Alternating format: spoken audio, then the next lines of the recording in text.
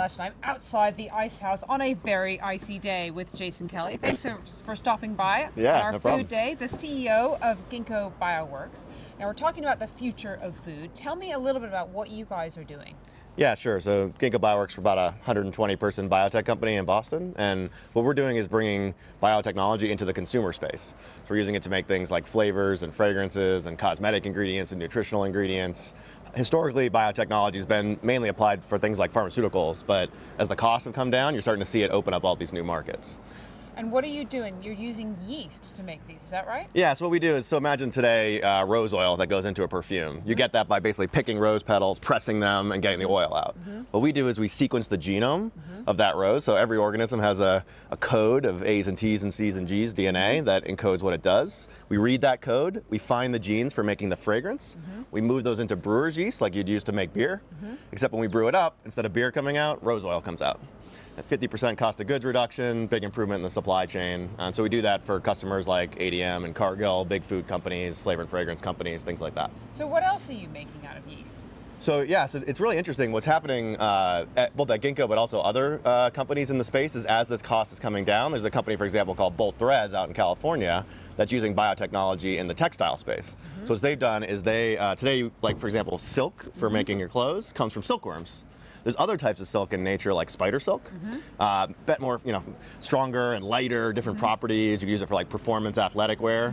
What they do is sequence that spider, find the genes for the silk, move those into brewer's yeast. Same process, brew it up like you would beer, but out comes spider silk in this case. So it's really a flexible platform. Once you're able to design these yeasts, you can use them to make all kinds of new products that historically you wouldn't have been able to.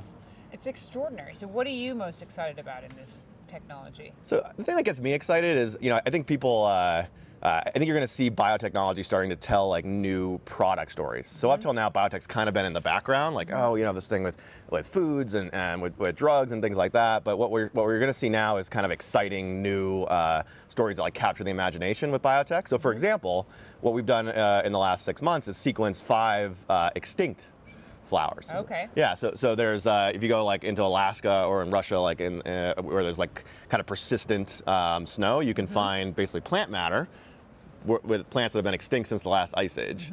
Sequence that genome, again, find the genes for the fragrance, move those into yeast, and you can't bring back the plant, but you can resurrect the scent. Okay. And so, this will be letting people smell for the first time this lost scent of this extinct flower. How amazing. And how inexpensive is it? Because you're doing it in Boston, but could you see it being done in Africa and places where, not for rose oil, for example, but for food, for example? Yeah, I think this is going to be one of the big trends of the next kind of this century is essentially the democratization of biotechnology in the same way we saw this happen with information technology. At Ginkgo, for example, over the last year, the cost for us to do this kind of work has fallen by a factor of 3x. So from January 1st last year to December 31st, it got 3 times cheaper to do biotechnology in our facility. And the reason for that is we have automation and robotics. We're basically kind of scaling up that process. And so if that keeps going, that's like our version of a Moore's law in computers, right? And so if it gets cheaper and cheaper, you should see it being applied all over the place, right? Same way you do with information tech. Jason, thank you so much. I've learned an incredible amount. My brain's about to explode with spider silk. Thank you very much for stopping by the Hub Pavilion. I'm Edie Lush.